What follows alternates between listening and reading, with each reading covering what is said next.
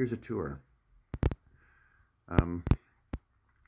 Walk around here and sort of give you a scope of just how much space this whole hobby takes up.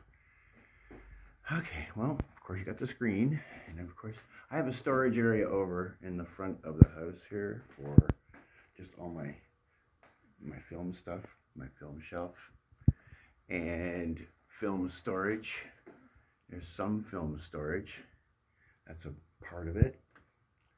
And there's about maybe, I don't know, 10 prints there. And here's my other film storage. This is for built-up prints. There's 10 prints. I can store 10 prints on that. And then I've got the TV I never use. And just my decorative hallway, I guess.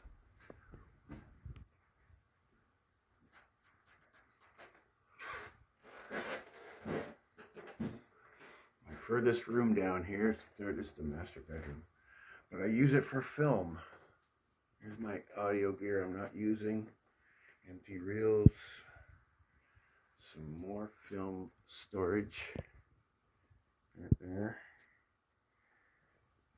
And then that's pretty much it for that room. And then of course I have the booth. So it does take up quite a bit of space. You've got the living room, dining room taken up, and the whole hallway and 2 bedrooms have been taken for this. Anyway, those who have said that it takes up a lot of space, you weren't kidding, and it does take up a lot of space, but it's fun. It's a good technical hobby. I love it. Thanks for watching.